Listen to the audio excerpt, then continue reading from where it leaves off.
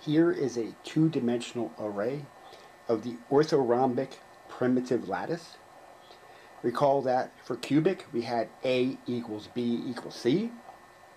For tetragonal we had A equals B not equal to C. And for orthorhombic we have A not equal to B not equal to C.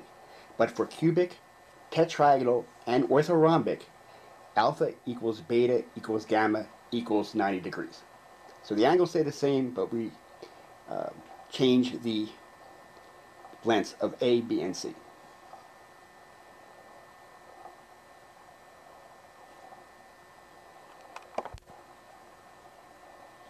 Here is another two-dimensional array of the orthorhombic primitive lattice.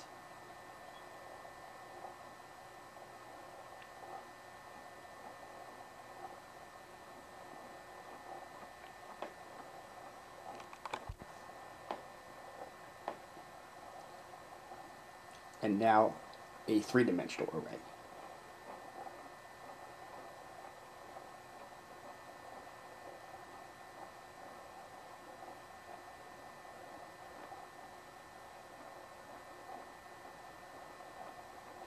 Orthorhombic primitive has one atom per unit cell.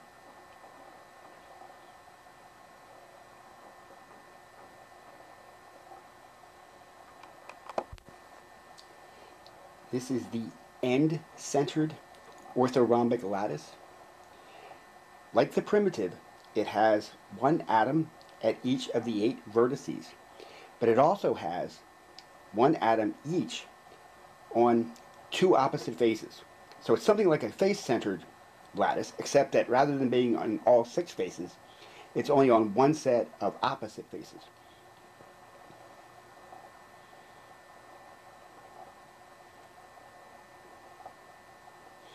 Here we can see the face on which the end-centered atom is going to be, and there's also one on the opposite face.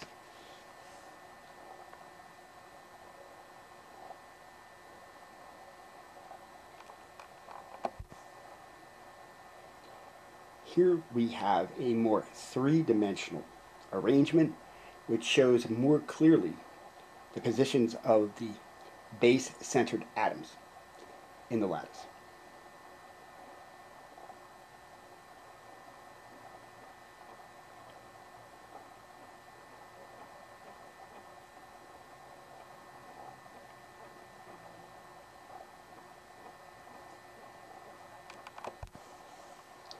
Here we have the face-centered orthorhombic.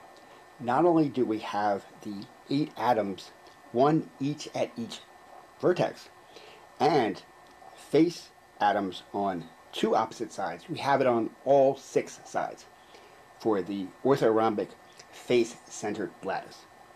So here we can see it in a two-dimensional array. Just like the face-centered cubic, this lattice has 4 atoms per unit cell.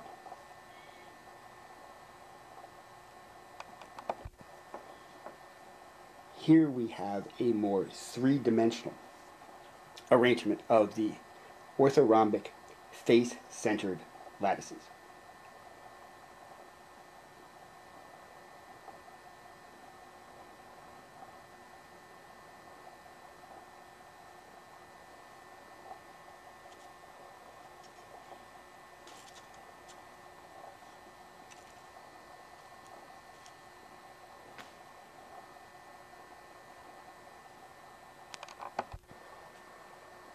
Here we have a two-dimensional array of the body-centered orthorhombic lattice. Body-centered orthorhombic has 2 atoms per unit cell.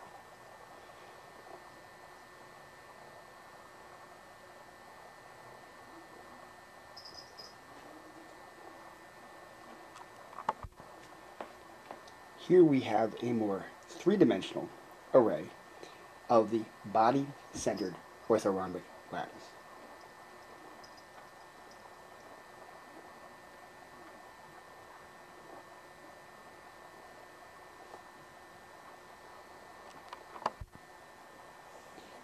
Here we have the monoclinic primitive lattice. Here, A is not equal to B, is not equal to C, and we have that alpha and beta are both 90 degrees, but gamma is not equal to 90 degrees. So we can kind of think of monoclinic primitive as being like orthorhombic, but if we change one of the 90-degree angles to a non-right angle. In the monoclinic primitive, again we have, like all primitive lattices, we have exactly one atom per unit cell.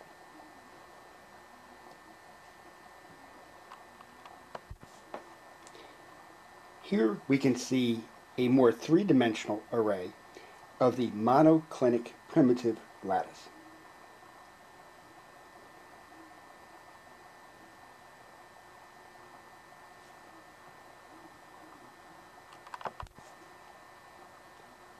Here we have a slightly different perspective on a two-dimensional array of 8 monoclinic primitive unit cells.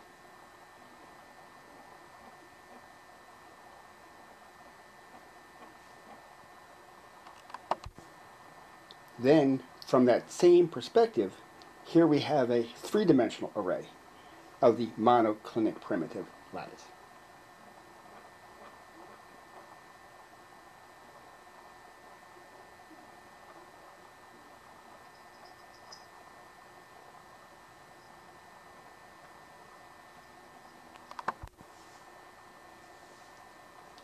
A second form of the monoclinic crystal class is the end-centered monoclinic. So here we also, in addition to having one atom at each of the 8 vertices, we have 2 atoms on opposite faces.